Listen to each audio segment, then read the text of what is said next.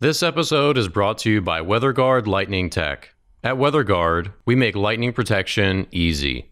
If your wind turbines are due for maintenance or repairs, install our Strike Tape Retrofit LPS upgrade at the same time. A Strike Tape installation is the quick, easy solution that provides a dramatic, long-lasting boost to the factory lightning protection system. Forward-thinking wind site owners install Strike Tape today to increase uptime tomorrow. Learn more in the show notes of today's podcast.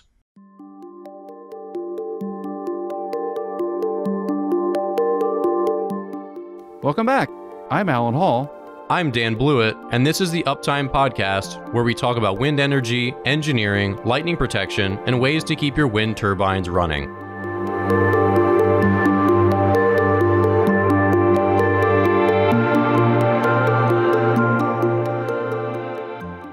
All right, welcome back to the Uptime Wind Energy Podcast. I'm your co-host, Dan Blewett. On today's show, we're going to talk a lot about our great oceans. First, we're going to start with not wind energy, but tidal power. The Orbital O2, which is just a super cool tidal power generator. 2 megawatts just getting deployed now into the Orkney Islands. So we'll chat a little bit about that. And then we're going to talk about offshore wind and in respect to hurricanes. So this is something that I was thinking about a lot recently, did a bunch of research for today's show, because as wind power continues to, gain traction in the U.S. in the offshore market, the U.S. is a pretty favorable environment for typhoons. So we'll talk today about a lot of the engineering challenges and just the unpredictable nature of installing offshore wind farms in the U.S., a lot of which might be in the way of Hurricane Alley. So Alan, first, let's start with the Orbital O2. We were just checking out this YouTube video of the launch of this thing. It's like the size of a 747. It looks super well built. It looks very cool. I'm pretty impressed by it. What's your take here? It is cool looking. It's enormous in size. It's hard to get a perspective on it because it's when you see it in the water, it doesn't have any scale to balance it off of. But when you see it mounted to the shipping truck or whatever you call the moving vehicle, I don't know, there must be 100 wheels on this thing. It's massive. It's really massive. It's interesting, but isn't it? I know that there's been a lot of discussion about wave technology and some tidal stuff over the last 20 years that I ever can recall.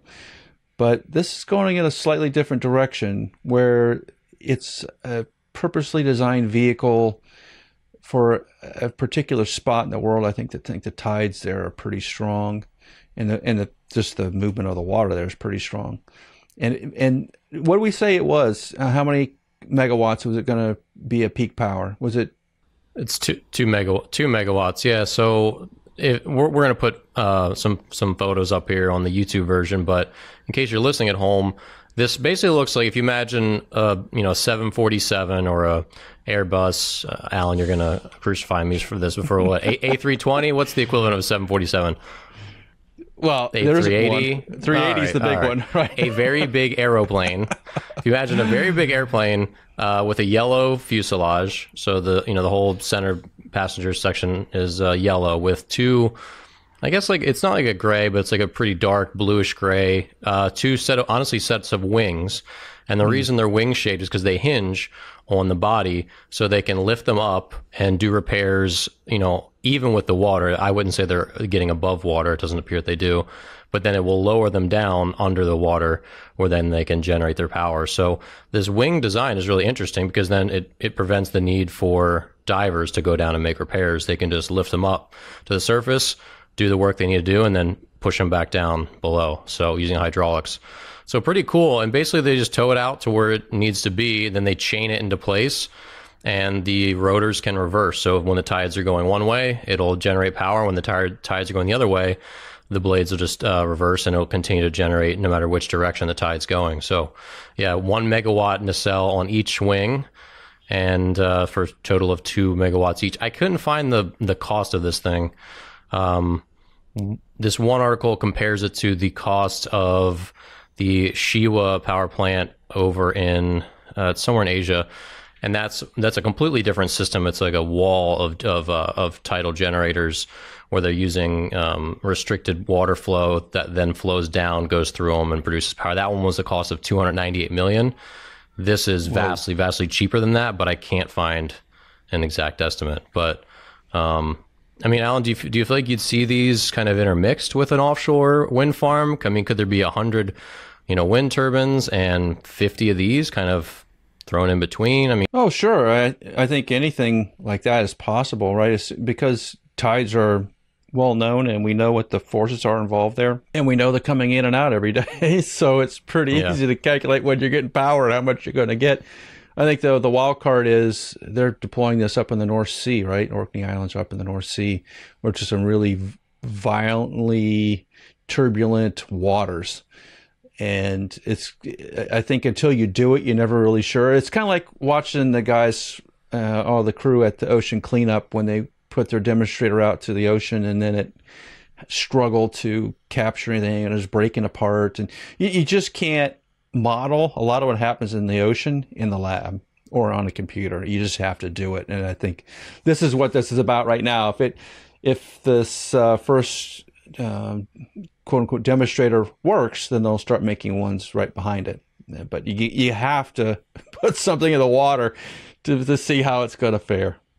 Yeah. Well, and you and I were talking about this off camera, is that this isn't like some really tiny, like 200 kilowatt demonstrator. This thing is the real deal. I mean, 2 megawatts is getting small by, onshore, even by onshore standards, but still 2 megawatts is nothing to scoff at, right? It's especially when it's totally harvesting something that's completely unharvested, right? It's not like this is, if you have a 2 megawatt wind turbine in place where you could put an 8 megawatt, then you're like, man, we should maybe tear this thing down and quadruple our power. That might make sense. Right. Whereas in this case, it's just extra, and it's a significant amount. 2 megawatts is, again, nothing. Well, it's still scalable, right? I would assume that the design is always, just like in wind turbines, the design is going to be somewhat scalable. So it goes from 2 to 4 to Haliade, 12 megawatts all of a sudden. Yeah, because if the basic fundamentals are there, you're just increasing in size. I know loading and things get to be a little more difficult, but that's essentially what you do. You're just going to make it bigger. Yeah, bigger wings. And the turbine tips, I think, are 20 meters.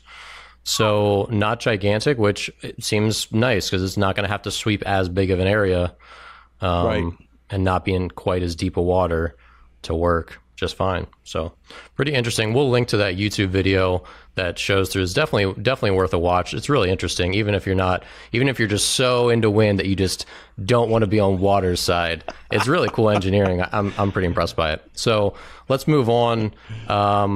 New report says that globally we might need 500,000 more workers. This is a analysis from the Global Wind Organization and Renewables Consulting Group and the Global Wind Energy Council. So 500,000 workers, Alan, does that seem right between 2021 and 2025? If the offshore wind happens like we think it's going to happen, then yeah, because there's multiple countries invested in offshore wind, from UK, South Korea, United States, both the East and West Coasts, and Gulf of Mexico. Everybody is talking about installing massive numbers of wind turbines offshore, and Brazil will. You're right. You're just going to see this. Australia is going to do it. So you're going to see this massive number of wind turbines pop up because the restrictions are going to be less than on land, I think. Well, I got to clarify. This is 500,000 globally for all wind, not just offshore. Right. So offshore and onshore. Right. Yeah. But I think that the push is going to be offshore, right? And just the number of people you're going to need to manage all those wind turbines is going to be huge. 500,000 technicians seems almost undoable. It's just a massive number of people. That's like a decent sized American city, right? It's like the size of Omaha, Nebraska is gonna learn how to work on wind turbines. That seems not doable. Well, so I mean, that's true, but doesn't Amazon employ now over 1 million people? Didn't they add a 250,000 last summer over the pandemic? I think, right. I think it's actually more than that. I was listening to, of all things, a podcast last night talking about Amazon adding employees during the pandemic. And I think it was close, almost over 400,000 that were added. That sounds right. Yeah, that's a lot of employees in a short amount of time. But I think here's a difference. Working on a wind turbine is a lot more challenging physically and sort of mentally, that's the technical aspects Safety, of it. all that stuff. Yeah. Mhm. Safety, right. All this, you got to be in some sort of fit condition to do those things versus, not to say that working in an Amazon warehouse is easy. It's not easy, but Just there's a lot less, different work, a lot for less sure. things, right. It's a lot less training involved, a lot less physical lifting and that kind of thing. So it's easy to sort of think about, okay, Amazon, which is a huge employer, picking up 400,000 people to operate the warehouses because the grocery stores are shut down, which is essentially what happened. But it takes a while to get trained to be working on wind turbines. It's not an immediate thing. That's where I think the problem is going to be is just getting people to go through all the training. That's what's going to be the difficulty. So moving on, let's talk about hurricanes. So obviously, there's a lot of coastline you can build wind turbines off in the U.S., right? So it's not to say that all these new projects are going to be at risk because the vast majority probably won't. California, no problem. Upper Northeast, very unlikely that you'll get a major storm. I grew up in Maryland. Here in D.C., I'm not sure if we ever had a major landfall of a hurricane. We get like the tropical depression stuff, where it's already dissipated, comes up here, we get a lot of rain, right, et cetera, maybe a little flooding, but it's never like a hit. But, down in the Carolinas and then obviously south of that and in the Gulf of Mexico, pretty significant risk. And those are, I'm sure, going to be looked at as possible sites in the future. And we report on, Virginia, Maryland, and one of the Carolinas. We're working to sort of build an alliance to bring factories to the area and all that stuff. So, right.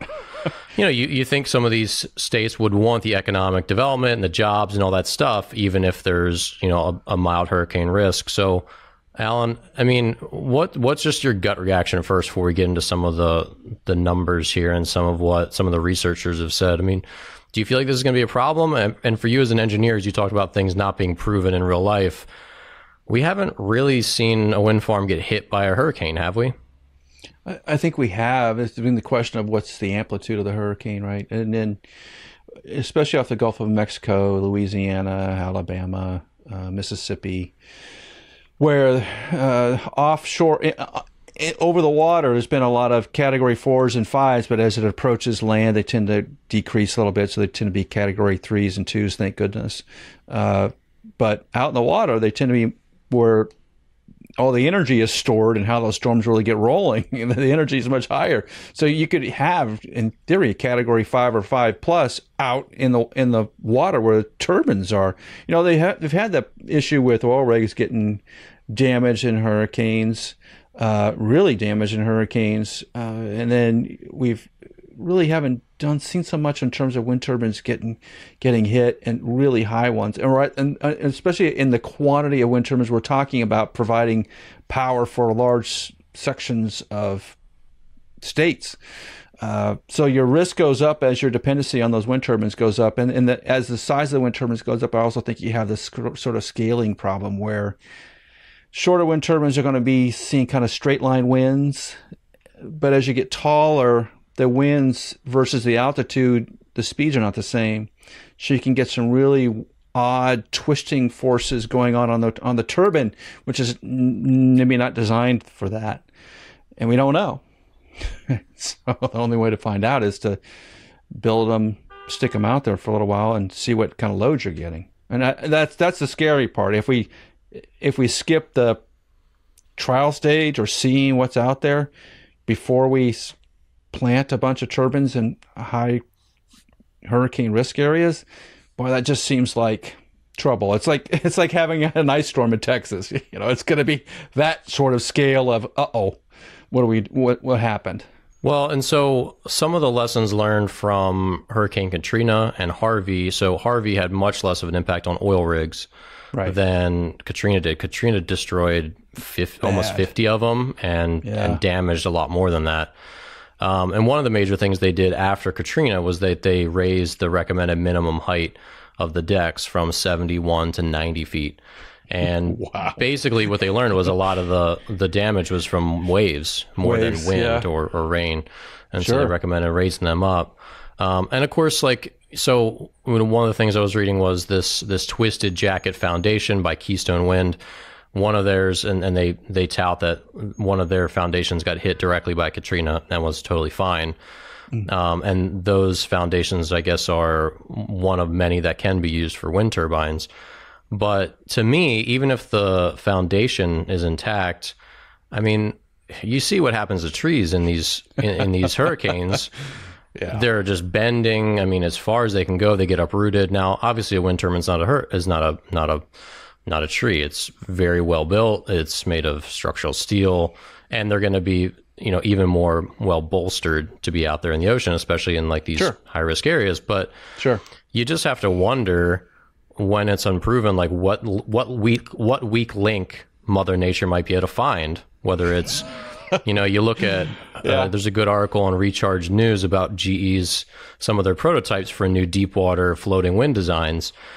And you start talking about these undersea cables, tensioning these floating bases and all those different base designs. And you wonder, like, where's the one weak link in there that could snap when this is in hurricane winds and hurricane waves? It only takes one eyelet of a cable to snap and the whole thing's maybe gone, right? And you'd probably build in a lot of redundancy, but it just seems like a really interesting, it just seems like a really interesting problem to solve. Like it looks like a really, really hard problem to say we can be confident putting out 100 of these in the Gulf of Mexico that we're pretty sure they're going to stand up. Now, I mean, the insurance implications are really important too, because if the only hurricane that could destroy these potentially is a category 4 or 5, and they only come around once every 12 years to that area, or the likelihood it hits is then it might not matter. Or if it's every 20 years, it might not matter, right? Right. I mean, do you feel like the insurance and probability standpoint is probably a pretty big piece here, right? Right. So the insurance companies are going to drive the design, because when they start reviewing it and you get DNV involved and looking at designs and assessing risk, and which there evolves into paying insurance, that's where the engineers and the insurance people start to fight a little bit, because you're adding cost and complexity to a system to lower the cost of the insurance. And it happens in the airplane market too. There's a lot of markets built like that. So the insurance adjusters are looking at the probability of this thing going over and having big payouts, and the engineers are trying to keep the cost down and make something that's producible.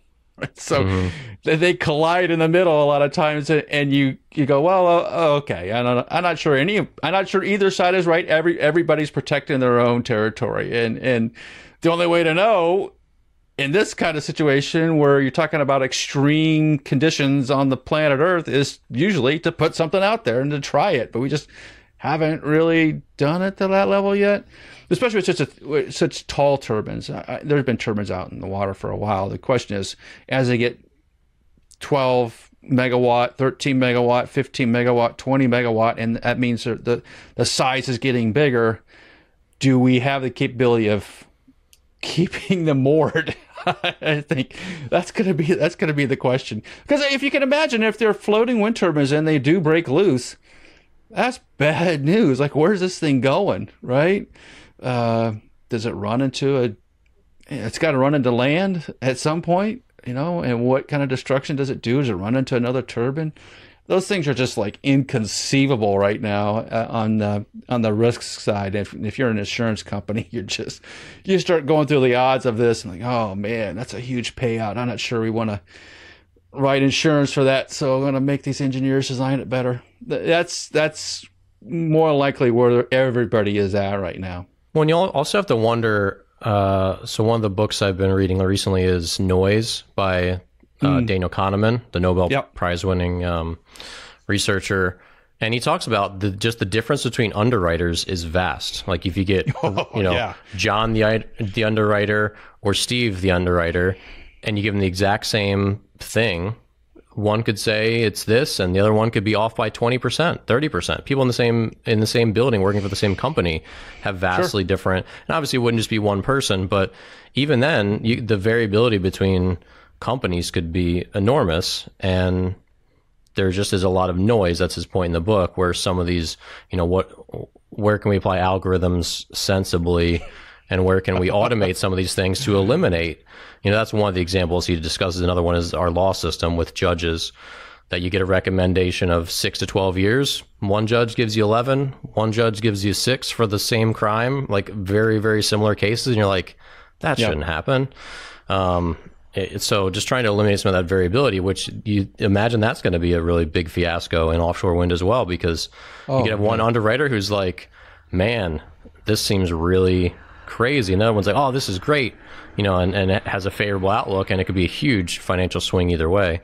Then again, I don't know how these things play out, so that's an outsider's view, obviously. Is it like the U.S. housing market back in 2008, 7 and 8, right, where a lot of that was driven by essentially adjusters or actuaries that were looking at what the risk was, a downside risk from lending people a whole bunch of money for a home with nothing down, right? It's sort of that, but I can make a bunch of money right now. And then there is a part of that, of the economy, which is in that mode, right? I'm going to put a bunch of wind turbines off. I can sell a bunch of insurance policies for these things, and buy my boat. And I'm going to be retired in Boca in 20 years when this goes wrong. Yeah, I mean, that's part of it, right? If you watch insurance companies sort of ebb and flow over time, you'll see those sort of things. Like GE's been taking a huge hit on some healthcare insurance they issued back in the 90s, 80s, and 90s with the can unloading. That's just a big problem, because you're talking about so much money, which is, as each tournament gets bigger, there's so much more risk for every single tournament. It's what's going to happen. Well, and you also wonder. So a book I've mentioned numerous times from Nassim Nicholas Taleb, who talks about predictions, and one of his books on fragility and anti-fragility, he just talks about a system being anti-fragile when it has lots of variability that can provide sort of a safety net. So example, if you made $10,000 a month in working for one employer, that's great. You might have some financial stability until you get fired. Now you have $0 of income, right? Whereas if I have 10 $1,000 self-employed income streams, you can't knock all 10 of them off flying, can you? Not except for putting me in a coma, and even then they might still work. So you wonder if that might apply here. So if you it does. Say they're putting a turbine, wind farm with 100 turbines, I wonder if they would be interested in putting 4 different foundation designs, 25 turbines, all with 4 different foundations. Now, something comes through, if they're all well built, maybe none of them have any problems. But if there is a major storm, now you're pretty sure that not all of them are going to fail because of the same defect, if there was a defect, or if they just had something you overlooked. Now all 100 are at risk versus only 25 are at risk. And the other, and you might learn something too. If a hurricane that would have just wiped out any design comes through and 3/4 of all of design A, B, and C are wiped out, but design D is remaining standing. Now you really learned a lot in practice. So you wonder if they would employ anything like that rather than just roll out the exact same design, the exact same foundations for all of them. I mean, is that something that actually happens in practice though? Oh, sure. You see a lot of wind turbine farms. If you look at details of a particular farm, you may notice that the farm is split in 2 or 3 or 4 in terms of the types of turbines, and even the sizes of turbines, and the manufacturers of the turbines will vary. So you'll watch as they'll create a new farm where the vast majority of the turbines are sort of existing technology, something that they know.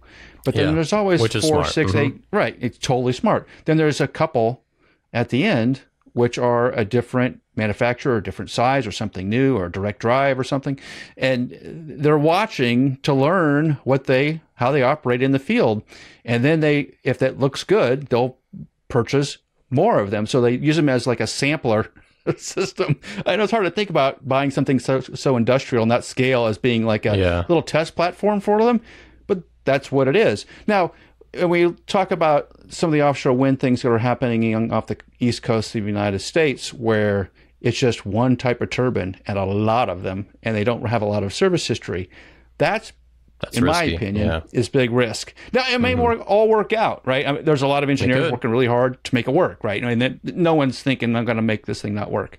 But it's the unknowns that will only pop up through the lifetime that you hadn't thought of the day you're designing it.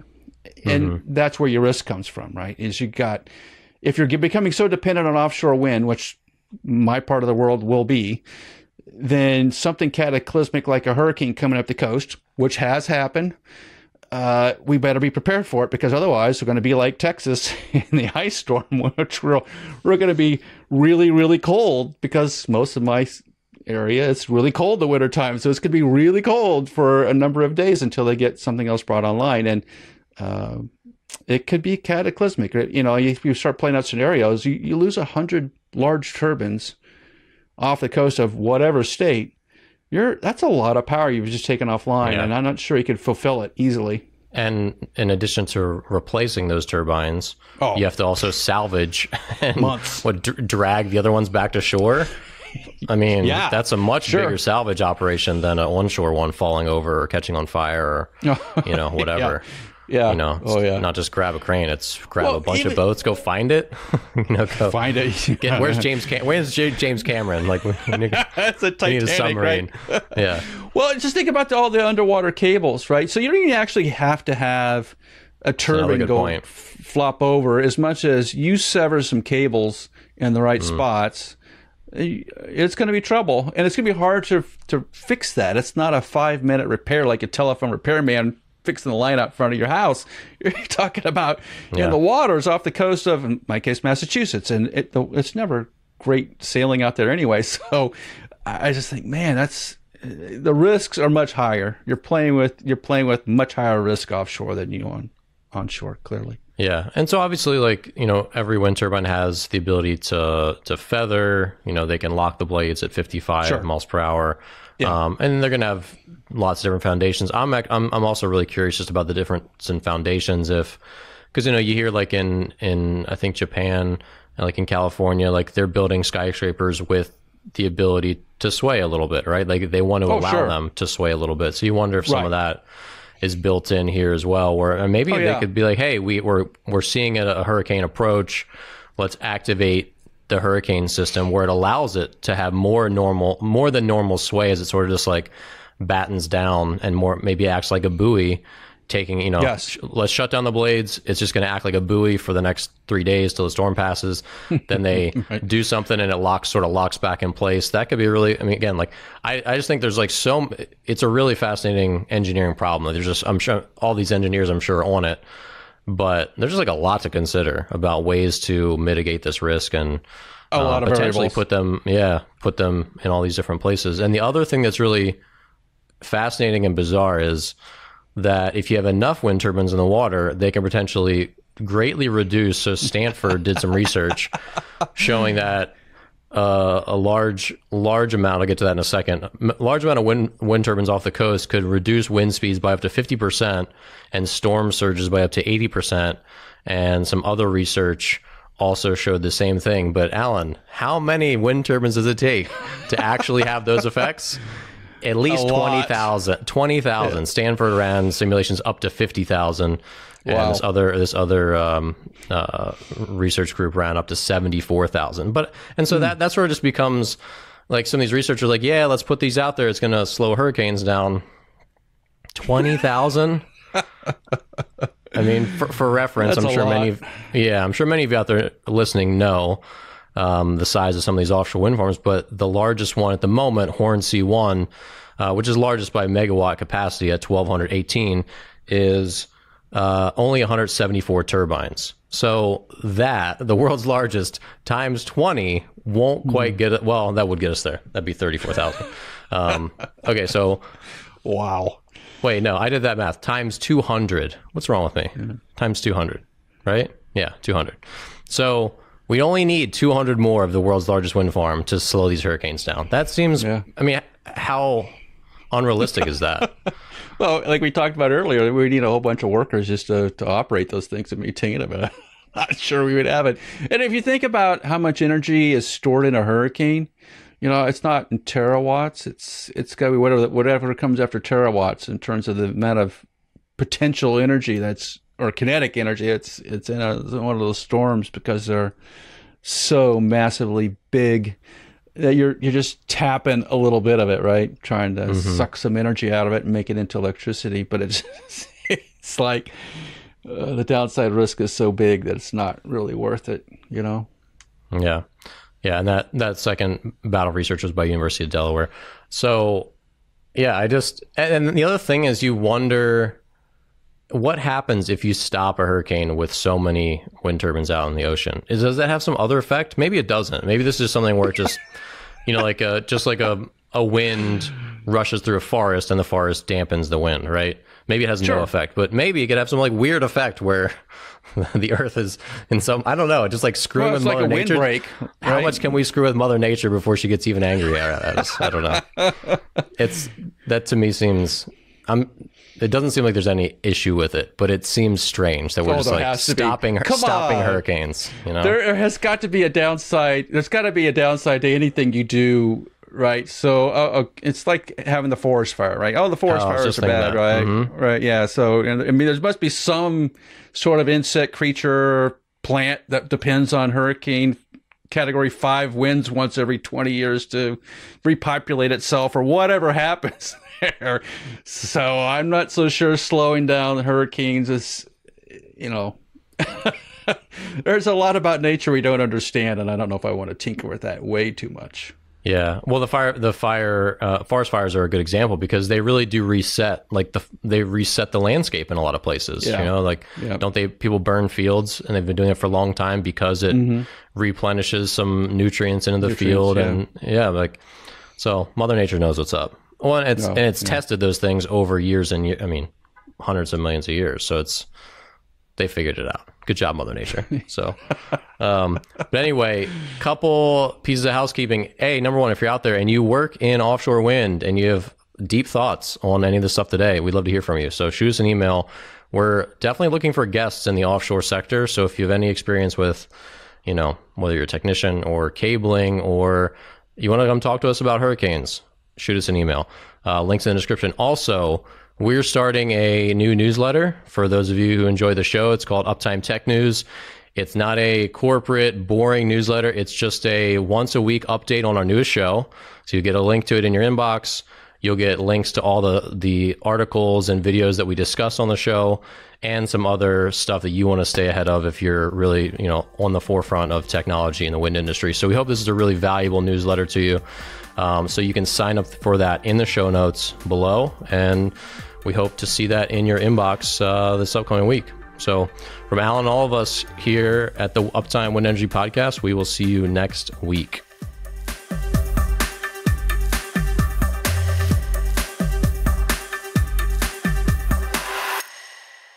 Operating a profitable wind farm is all about mitigating costs, minimizing risks, and being efficient with maintenance, repairs, and upgrades.